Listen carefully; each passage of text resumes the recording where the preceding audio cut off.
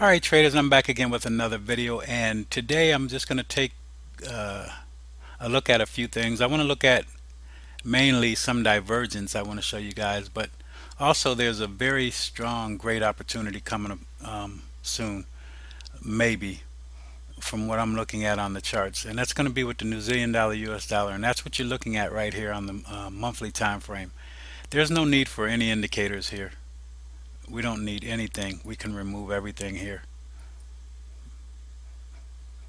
as far as on this chart, but I'm going to leave the bottom indicator on there because I want to show you something. Ichimoku is doing us no justice here. It's, not for what we're looking at. Alright, so looking at this chart, this is the monthly chart, and this is the highest high of all time for the New Zealand dollar US dollar. Last time I showed you guys the let's go back to that chart, take you to the monthly time frame.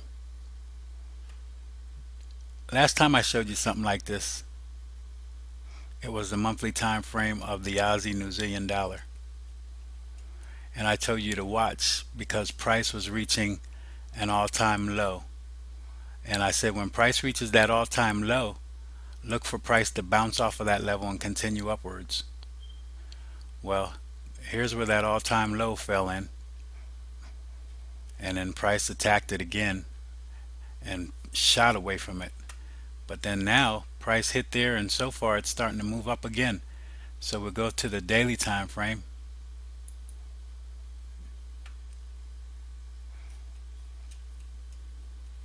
and you can see how far price has moved off of that level. Very nice, moved off of that level. So last time we reached the all-time low. This time we're on an all-time high on a pair. And even looking at this Aussie New Zealand dollar, there's a few things on this chart that I still like. Maybe the bounce off of this Kumo cloud here. I have my 100 period moving average and 50 period moving average in here, and I use those as support and resistance, and also as filters.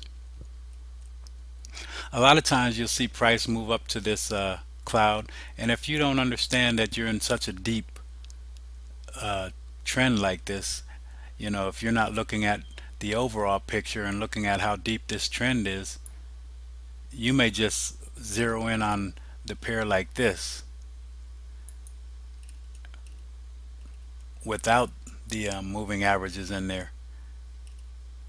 So if you zero in on it like this and you're looking at it, you don't realize what kind of a trend this pair is in, and then you take this breakout here.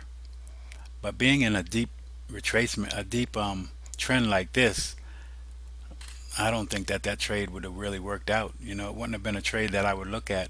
But if you're not looking at the whole chart, moving your chart out, and also seeing how deep the trend is, how steep it is, you may take that breakout.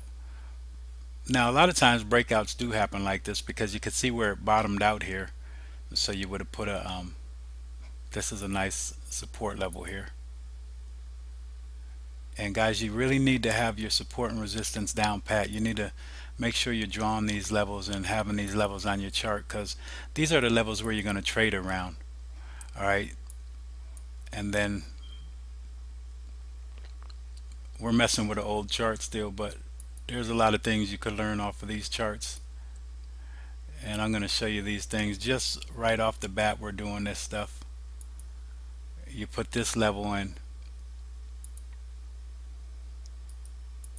Now you could see it looked like a little range, and you didn't realize what kind of a trend you would be in, and you look at, oh, we're in a little range here, and now price breaks out to the upside because you're thinking it's going to go. Well, also you have to realize you got this resistance level on you also with such a steep trend like that. Those are all kind of things that'll let you know that this breakout wouldn't have worked out. But anyway, this is the Aussie New Zealand dollar on a daily time frame, and this is one that I showed you before. But look at this again, because we want to see if this level is going to hold. There's a couple things that could happen here. We could see this level hold, this cloud hold, and then we can continue upwards, or else price may come back down to this low again. So there's a couple opportunities developing on that. And then also you could put your Fibonacci retracement levels in to see where price may attack coming off of this low here. And I would probably draw my fibs from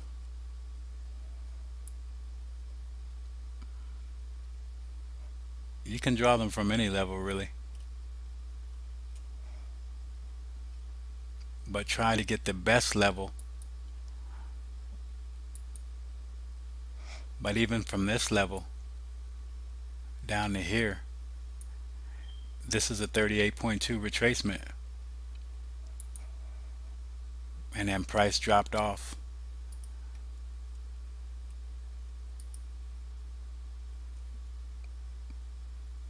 Now the whole move, even if we put our fibs up here, then we look at a 38.2 or a 50% retracement level, expecting price to come up to those levels off of the bounce off of this all-time low. And if it continues to go higher and break those levels, then you're going to look for the next level, and so on. But that's Aussie New Zealand dollar, and just opening up these charts and looking at them, just show you some things real quick. But let's get back to the New Zealand dollar, US dollar. This is the one I wanted to look at. Now there's reasons that I love this level, and I'm going to tell you. Number one, you have a double top once we hit this level. A double top is an indication of weakness, buying weakness, and selling strength. And a lot of times that's going to be a bearish move. And the first time it hit that level, here it is, hit that level and dropped almost 1,500 pips. And came close to attacking that level again. Didn't quite make it, but dropped very far. Now we're at this level again. I can see the weakness already, and you didn't even see weakness here. You saw a little weakness here because you could see the smaller candles, but you didn't see weakness here because you were in an uptrend and you had all these green candles, and then boom, the level got rejected hard. This level must be very strong. It got rejected very hard. Now price moves up. You can see you have this little doji spinning top candle. That's showing you indecision already before we even get to that level, and we may never even reach that level, but hopefully we reach this level, because that's where I want to hit. I'll feel safer, and I'll show you on the daily time frame. We're on the monthly right now. But also another thing that's showing me some very strong weakness is the divergence. You can see the divergence in this chart. As I look at the divergence here, you see the red line on the oscillator. This is the ultimate oscillator, one of the best indicators for divergence. And I'm not using this indicator for anything other than divergence. I'm not looking for overbought and oversold levels and stuff like that. I'm just looking at divergence because that's showing me that there's some weakness in the market. All right, and here's where this high is, and that's that high here. But the next high is here. It's gonna probably hit this level, and if it doesn't, then this is the high. But this high is nowhere near that level. It's way off. It dropped off way off. Price continued moving upwards while the oscillator moved downwards. That's divergence. All right, so that's what I'm looking at there. That's the monthly time frame. Let's go to the daily time frame.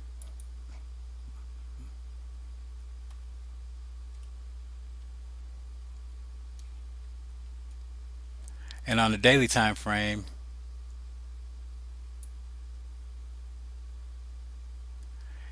even without any indicators on this chart is very tradable, because here's a support and resistance level. We're right up on this resistance level.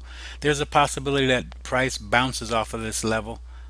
You know, it's close of today is Friday, so more than likely this level holds. We're not going to break that level. We only have 25 minutes left in the market, so this level is going to hold here. And what we'll look for is maybe when the market opens up, see if we can break this level and close up here. Now there's a couple ways I would play this. This is a zone up here. This zone comes in at 87, 88.5 and 88.415. So that's the levels of that zone, and you could put those on your chart. 87, 88.5, and 88.415. Now what I'm looking for, hopefully I'd love to see price come back up to this level at least. I don't want to see this level hold. I want to see this level get attacked again. So once this level gets attacked, price hits this level. Hopefully it moves up even higher. If it comes up to the highest high, I can put an entry order in. I'll be below the market. I'll stay below the market once price moves up to that level, and if it gets higher, I'll put an entry order in below the market. All right, maybe I put it in at the middle of the zone or at the lower end of the zone, and I could put my stop loss above the zone. Now know that there's going to be a lot of orders around this level. You could see what it did last time on the monthly time frame, so there could be a possibility that the market moves up higher just to take those orders out and then drops back down. But I'm going to look for the pattern to develop the double top and then trade off of that. You don't need any indicators to show you this, trading off of this support level. The thing that you're going to look for is basic price action. You're going to look for price action candles. You're going to look for, indecision candles to show you that there's weakness and the market may stop and turn around and reverse. They call those reversal candles, like the doji. And then maybe you'll get a you get a pin bar or something up here, but we'll have to wait till that time comes and see what happens up here and find the entry that we want to get into. Once price starts making a lower low, closing below the previous low off of the hit of this level, then that's going to be our indication to get in and put a stop loss above that level, depending on how far it is. Alright, so that's what you're looking at there. And last chart I'm going to look at is this Aussie yen. Just want to show you guys again, it's so important to learn how to draw your support and resistance levels. Alright, so get these levels in, have them on your chart. You'll know where your trade or your price may stall, and you'll wonder why if you don't have them on your chart. But I wanted to show you that there's more divergence on this chart again.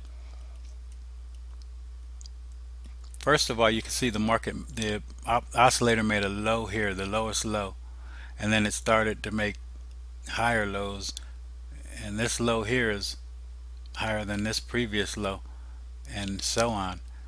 Well, the price was coming downward still, but then price finally stalled right here, and it looks like it flatlined here.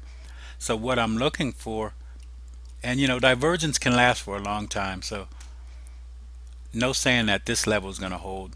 And I will take you to some charts that show you how long it lasts, but here we are, price dropping down. Now we're looking to get off in a trade off of the bounce of this level here, because we're looking for this level to hold off of the divergence. Now no telling how far it could go, but this is the level that we're looking to get into a trade off of the bounce of this level. Now that the market is closing pretty soon, you look like you have this doji here, and you had a previous doji, this big one here. So this is a lot of indecision at this level right here, and you could see back here there was some indecision, and then the market took off and moved up. So we're going to look for the same thing here, and maybe we look for where price opens or opens up next time the market opens. We put an entry order above the doji, but we want more confirmation, so we want to get a close higher than this doji. A lot of times you put a entry order up here for a break above the doji, but then price only comes back down, and it did it to me this past week on a trade that I showed you guys. I put an entry order above the doji, price went higher, but then made another doji even lower, and then price went higher. So I got in one candle early, and I lost about 40 pips on that trade. Alright, so that's one thing. I like to see the close a lot of times, but with the close it can be so deep or high that you don't even get into the trade because it's just too much of a stop loss. Alright, so I always want to be as close to support and resistance as I can when I'm making a trade. But that's what I wanted to show you guys, some divergence. Do this on your charts. Just really look for that divergence at support and resistance levels. Once you see the market continuing to go down and the oscillator starting to go up, or vice versa, there's going to be chances for you to get into the market. Alright, so that's what I'm looking at, traders. Hopefully that helped you guys. And traders, until next time, don't forget about that New Zealand dollar, US dollar reaching the all-time high again, because I think that's going to be a nice opportunity again. Don't forget about that trade. May happen sometime next week, or it may not, but just go back to your charts, keep an eye on that, set price levels, price alerts, and make sure you're ready for that. All right, traders, until next time, God bless. So long.